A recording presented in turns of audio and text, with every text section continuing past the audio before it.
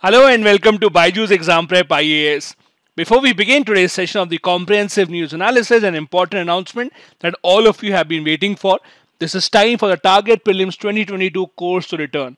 A lot of you people have been flooding the comment section asking when the course will resume. This was a course that was done on our YouTube channel last year, and lakhs of aspirants saw the course and were successful in clearing the prelims examination. It is back and the course will begin on 30th of April 2022 live on our YouTube channel every evening from 7:30 till 9:30 p.m. Each and every subject of the UPSC Prelims syllabus will be covered along with 365-day current affair coverage through questions. Make sure that you attend each and every session. If you have not subscribed to the BYJU'S IAS YouTube channel till now, please do that right away so that you can get a notification as soon as the live session begins. Now let's begin today's session of the comprehensive news analysis with the first article that focuses on the power sharing mechanism in South Asia specifically. The author here says that nations in South Asia including India, Bangladesh, Bhutan, Nepal, Pakistan, Maldives, all of these nations have similar problems when it comes to electricity infrastructure. All of these are developing nations and have been trying to provide 24/7 electricity to their population for many years now. And there has been a considerable progress made in that aspect. For example, Bangladesh has achieved 100% electrification recently. Bhutan, Maldives, Sri Lanka already did so in 2019, and India also is on its way with already 94.4% coverage.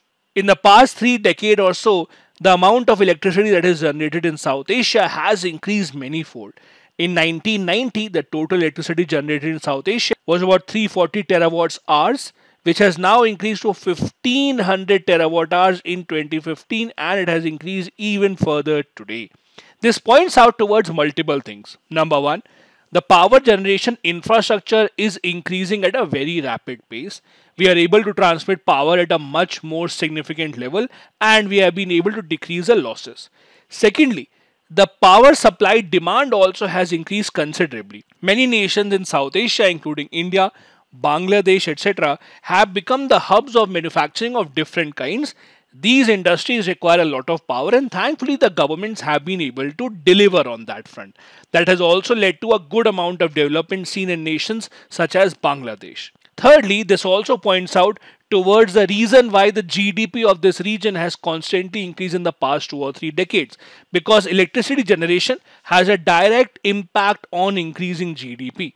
The article in fact tells us that for every 0.46% increase in energy consumption, it has been seen that it leads to 1% increase in the GDP per capita. That is why over half of Bangladesh's GDP right now comes from industrial and agricultural sector, which cannot function without proper electricity supply. So we have seen in the past 3 decades how leaps and bounds of progress has been made in electricity generation and transmission in South Asia. The interesting part is that every country is doing it in a different manner. For example, India still relies heavily on coal, with about half of our electricity coming from coal. For Nepal, 99.9% of its energy comes from hydropower, while 75% of Bangladesh's power comes from natural gas. Thus, there is a lot of diversity as we are seeing around this area. Now, what the author here is saying is that because there is a lot of diversity in the nations of South Asia when it comes to electricity generation, we can learn a lot from each other and complement on each other's strengths. For example, India by far has been the leader in adopting renewable energy resources. We have been focusing a lot on wind, solar, etc., and we have been having considerable amount of progress. Similarly, India can do well in exporting this kind of technology to the neighborhood nations so that we can build up on our soft power. The good part with South Asia is that we have been bestowed with multiple renewable energy resources, including hydropower, as we have seen in case of Nepal and Bhutan, solar in case of India, in case of Sri Lanka and even Pakistan, wind again in case of Sri Lanka, the coastal island nation, in case of India, geothermal and biomass. So all of these resources can be utilized very well by the South Asian nations, and there have been multiple examples of that happening in the past as well. For example, there was a hydro trade agreement signed in 2010 between India and Bhutan, which was a first clean development mechanism to ensure that it results in poverty reduction, energy efficiency, and improved way of life. And it is not just India which is going ahead with renewable energy. Bangladesh also, in many of its rural areas, has been giving a proper push to the rooftop solar panel program. So much so that 45% of its power need in the rural areas is now coming from these kind of solar panel programs. And development of one nation in our neighborhood augurs well for other nations as well, since the fruits of economic development spread across the border as we have seen in the past few years. The good part is that India has been extremely active in forging energy and electricity agreements with our neighbors in the past few years. We have the India-Nepal petroleum pipeline deal. We also have the India-Bhutan hydroelectric joint venture. Then there's Myanmar-Bangladesh-India gas pipeline. We have the Bangladesh-Bhutan-India-Nepal and also many other initiatives. For example, the important role that India is playing along with Russia in setting up Bangladesh's first nuclear power plant. And the results are for everyone to see on the ground. India exports 1200 megawatt of electricity to Bangladesh. Bhutan similarly exports 70% of its hydropower electricity to India and also earns precious foreign exchange in return. Nepal also has been exporting its surplus hydroelectricity to India and also has been exporting fossil fuels to India worth over $1 billion because they don't need it since most of their electricity is coming from hydropower resources anyway. So it's a win-win situation for everyone in South Asia, provided that the bilateral relations remain good and every country is true to the deal that is being signed on the table. Now let me show you certain numbers from the government side about how much electricity are we importing or exporting to our neighborhood nations. Now this table shows you the electricity import and export by India for the financial year 2019-2020. This data is from Jan 2020, so it's not the most updated one, but it does give you a kind of an idea. So for example, if you can see, from Bhutan, India imports a significant amount of electricity. On the other hand, we export quite a bit of electricity to Bangladesh, Nepal, and even Myanmar. Thus, it's a win-win situation for all these nations. Now, because we are ensuring sharing of electricity across the borders, there obviously has to be a policy or certain guidelines that are managing this particular kind of a transaction.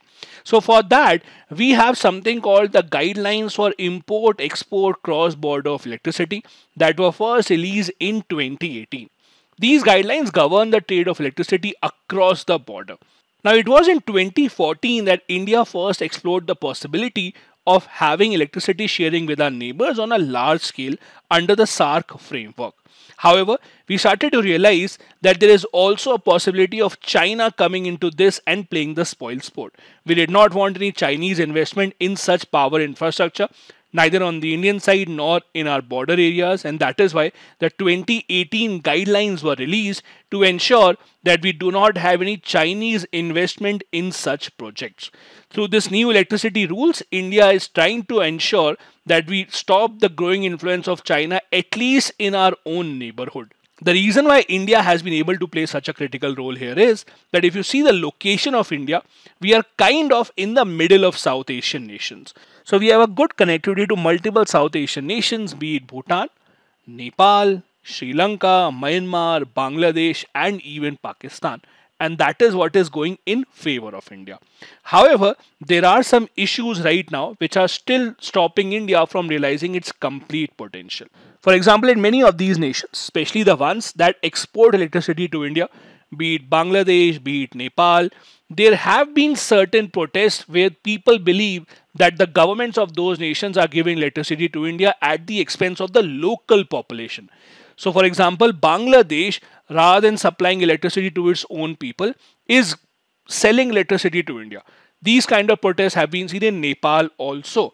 This adds to kind of a negative image in the minds of the local people, especially who live in those areas which are deprived of constant electricity supply.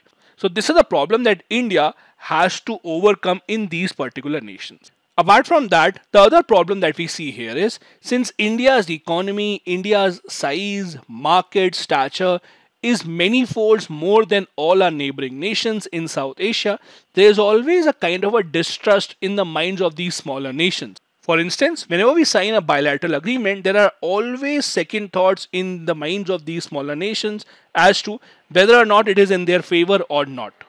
The next article that we have here is about the big news about the relaunching of All India Household Consumer Expenditure Survey. Now, in simple terms, this is an old survey which the government of India usually releases every 5 years, meaning that the last one was done in 2017-18. But the point is that in 2017-18, the data of this survey was never released by the government. Why? The government gave an excuse saying that there is a lot of data discrepancy, and that is why we are not willing to make this data public. Now, a lot of people criticize this because this is a very, very important data that shows about the expenditure made at the rural and at the urban level. And without this data coming out, how can the government make adequate policies? But despite all the criticism, the government of India did not release the data in 2017-18. But now the government is saying that we are all set to relaunch the All India Household Consumer Expenditure Survey. Now, although the government is launching the survey, but after the numbers come out, whether or not the government releases it again or not, that still remains a question. People who are criticizing the government said the reason that the government did not release the numbers last time around was that the numbers were not very positive. It was the first time ever that there was a monthly reduction in the per capita spending of the household since 1972. And because the government wanted to avoid the embarrassment, that is why the government did not release it. This is what the critics of the government say.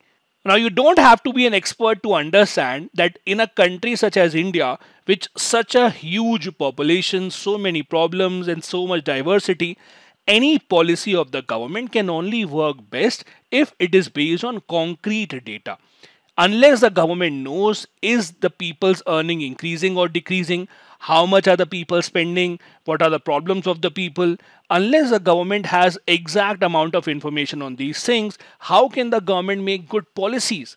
That is why such kind of a report, such kind of a data is essential for policies to be made in an effective manner. Thus, the decision of 2017-18 by the government to not release the data was heavily criticized and was seen as being damaging to India. The one thing that India is very proud of is that we are not China. China is one of those countries where the government controls everything, and that is why we don't believe any numbers coming from China.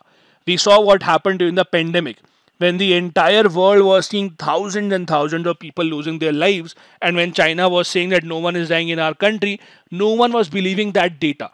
Because we know that data coming out of China is unreliable because the government plays a major role in deciding what they will tell to the public and what they will not.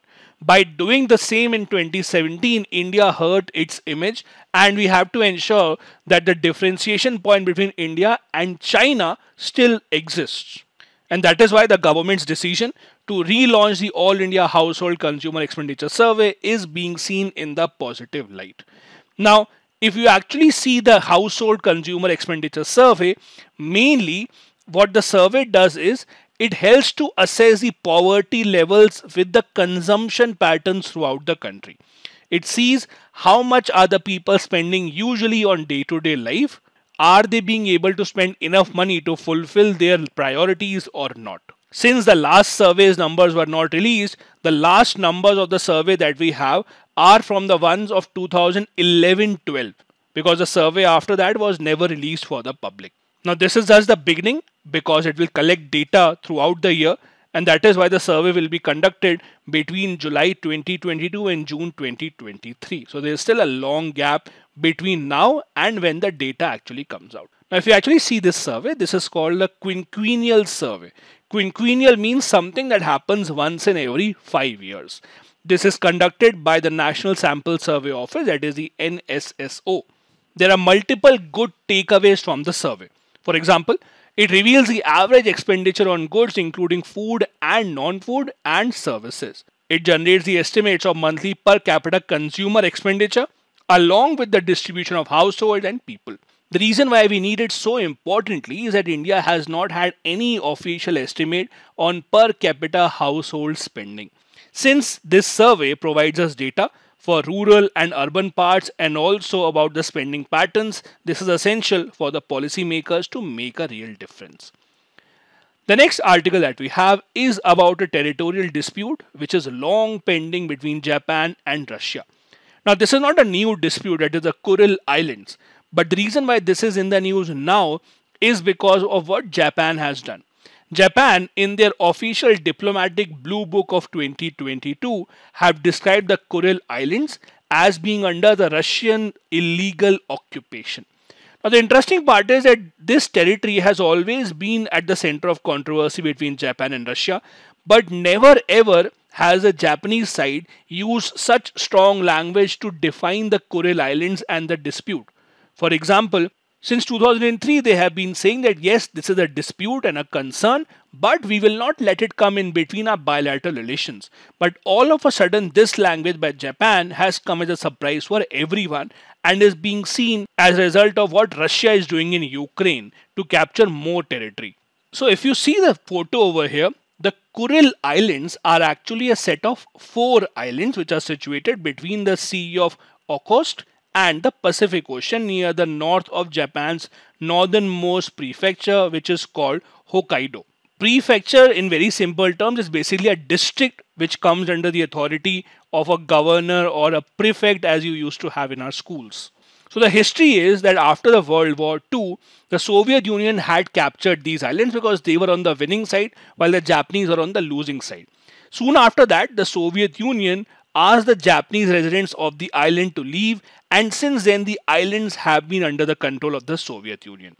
Japan, on the other hand, says that we have signed multiple treaties in the past which indicate that the islands belong to Japan. Russia, on the other hand, say that if you are showing us the treaties, we also have many treaties to prove that this belongs to Soviet Union. Russia says that look at the Yalta Agreement of 1945, or look at the Potsdam Declaration of 1945, or even the San Francisco Treaty of 1951. In all these treaties which have been signed by the Japanese representatives, these group of islands have been shown as a part of the Soviet occupation. For example, in the San Francisco Treaty of 1951, Russia says that if you read the second article of the treaty, it says Japan had renounced all right, claim and title to the Kuril Islands. On the other hand, Japan also made an interesting point. They say that the San Francisco Treaty cannot be used here because the Soviet Union never signed the peace treaty. Now, what is a peace treaty? See, whenever the two nations go on a war, in order to officially end the war, it is required that the two sides sign a peace treaty in which they agree that, okay, from now onwards, we are not going to attack the other nation. It is a very usual occurrence whenever the two nations go on a war. Interestingly, however, Japan and Russia never signed this treaty after the Second World War, meaning that technically Japan and Russia are still at war only because they never signed a peace treaty after World War II. So Japan says when we did not even sign the peace treaty, how can you say that now we are going as per the San Francisco Treaty because the war never ended officially? So these islands do not belong to you. They have always belonged to Japan. Since the Second World War, both the sides have been trying to ensure that this issue actually is sorted. While Russia has also done this in the past with the visit of Mikhail Gorbachev to Japan, Japan also has taken similar initiatives on their side. The latest of them was when the Japanese Prime Minister Shinzo Abe announced that they would like to have economic development of these islands so that there are economic benefits that can be taken out of it.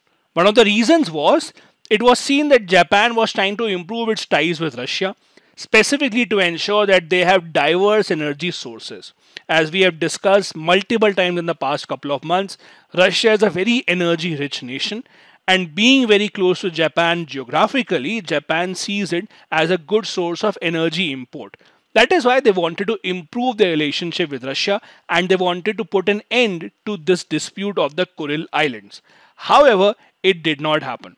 And now with the Russian government adopting such an aggressive policy of occupying territory of the other nations, it has forced Japan also to make a strong statement in this regard of the Kuril Islands. Now, if you look at it from the Russian side, obviously no country right now would like to give its territory to the other country, even if it is not in any use because it goes against their nationalistic vision. However, in this case, Russia is in fact trying to use these islands for their defense purposes. For example, the Russian coastal defense missile batteries have been deployed at the Kunashir and the Kuril Islands, which are very close to Japan. Not just this, Russia is even planning to set up a new naval base in this region. The reason why Russia also is pretty keen on doing this is because they think that there can be good energy and fishing resources nearby these islands. So anyone who controls this can make a lot of economic gain out of it. Now this article in the beginning mentions that the Japanese had made this claim strongly on the Kuril Islands in their diplomatic blue book. So just to give you an idea, the diplomatic blue book of Japan is actually nothing but an annual report of Japan's foreign policy, which is published by the Ministry of Foreign Affairs in Japan since September 1957. So it's an annual report that talks about the official foreign policy of Japan. Now, as I said, the Kuril Islands, which are at the center of the controversy, are actually made up of four very small islands. And the first time that both the sides agreed that this is a dispute was in 1956. The two sides made a declaration called the Japan-Soviet Joint Declaration. It said that the dispute over these islands has prevented the conclusion of a peace treaty to end the Second World War. Although the two sides did resume their diplomatic ties after 1956, the issue of these islands could not be solved even then.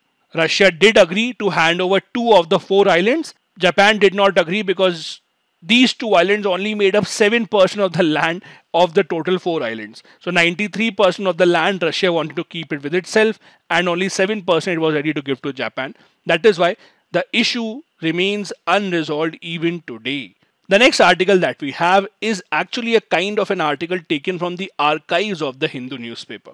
The Hindu newspaper has published it once again, saying that even today there are so many important constitutional cases that are pending at the Supreme Court, something that the court should pay attention to. The reason why this article is written is because recently the Chief Justice of India made a statement that once the vacations are over, that is summer vacations, he would request the other judges also to take up important constitutional cases, including the abrogation of Article 370. Now, this article makes a mention of a lot of important constitutional cases which have been pending at the Supreme Court level for a very long time, and they have not even been heard by the court due to various reasons. Be it the abrogation of Article 370, the amendment to the Citizenship Act, be it the issue of the electoral bonds, or even the amendment in the UAPA Act, all of these have a profound impact on how the country will run. But even then, the Supreme Court has not found the time to look into these cases, and they have remained pending for a very long time now, which goes against the idea of the constitution makers. The author here says that if you look at the transcripts of the Constituent Assembly, there was a discussion in the Assembly that all the constitutional bench cases should have been resolved within 1 month. So ideally, there should have been a 1 month limit given to the Supreme Court judges for these cases. However, this was never accepted and it was not a part of the constitution. But just that this idea was discussed in the Constituent Assembly means that the members of the Constituent Assembly were well aware that the people's right in the country will only be preserved if important cases like the constitutional cases which impact the entire country are heard and disposed of in a quick manner. If you have been reading the papers, you would have seen the Chief Justice of India made a statement that in the era of instant noodles, people want instant justice. Now, while yes, instant justice is not something that anyone should desire, but both the extremes are equally bad. That is, waiting for many years just to hear such important cases, and on the other hand, giving a judgment within a couple of days. There has to be a middle path between the two, which should be the ideal way forward. The author here says that abrogation of Article 370, which people are not even talking about right now apart from Jammu and Kashmir, is a very important question that should be answered. The Supreme Court has to decide, can the center government take undue advantage of Article 356 when there is no government present at the state? As you know, the decision to convert Jammu Kashmir into a union territory and divide it into two parts was taken when the state was still under the president's rule and there was no government at the state level. If this is found to be acceptable, then as per the author, what is stopping the government from doing the same with other states? There can be president rule imposed under Article 356, and in the absence of the state government, any action can be taken which is irreversible. For this to stop happening in the future, as per the author, the Supreme Court must hear the matter as soon as possible. The other matter which the court has still not heard is the electoral bond scheme. So the interesting part is this case of electoral bonds was actually filed in the court in 2019, in the beginning of 2019. Then the Supreme Court said that no, elections are very close, let the elections happen and then we'll hear the case. Now the interesting part is 2019 elections have happened and the government has even completed 3 years of its tenure. And we are again now on the other half of the government. That is, the court has still not even heard the matter, even though the government has completed half of its tenure. And now again, maybe when you go to the court, they will again say, oh, the elections are very near and now we can't hear this case. This also goes against the Supreme Court's dignity, that the Supreme Court is not hearing such matters. Although the Supreme Court did say that if the Election Commission of India wants, again, not a directive to the Election Commission, just a suggestion, that if the Election Commission of India wants, they can disclose the people who are donating what amount to the political parties. Supreme Court, which usually gives directives to any agency, giving just a suggestion to the Election Commission, not making it mandatory, was also seen as something very weird, but Supreme Court has not been able to take up this matter effectively. Same is the case with provisions of UAPA, the CAA law. All of these still remain pending at the Supreme Court level and people are looking towards the Supreme Court with a lot of hope, which the court should uphold as per the author. Now, this is not the first time that there have been concerns raised, especially about the pending constitutional matters in the court. If you actually see, there is no official data from the side of the court or the government that tells you how many constitutional cases are pending. However, there are a lot of NGOs working in the field of judiciary that have tried to compile this data, which say that some of the cases at the constitutional bench level have been pending for decades, if not more, which represents a very sorry state of affairs. If you want to go ahead and look at the total number of pending cases in the Indian judiciary, all you have to do is go on Google and search for National Judicial Data Grid, which is a portal that gives you real-time update about the pending cases in India at all the levels. As you can see, as of today, the number of cases pending in India are 4 crore 12,23,829. This includes cases at all the levels. Now, the sad part here is that you can find individual data about specific courts on this portal. You can even find data about individual high courts at this portal, but not the Supreme Court. Willingly or unwillingly, Supreme Court has ensured that they are not a part of this portal system and you can't find a lot of details here. However, this seems to be changing now.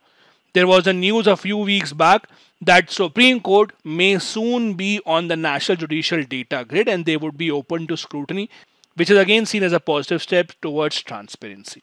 These are the articles we wanted to discuss on the Hindu newspaper today. A couple of practice questions. Number 1.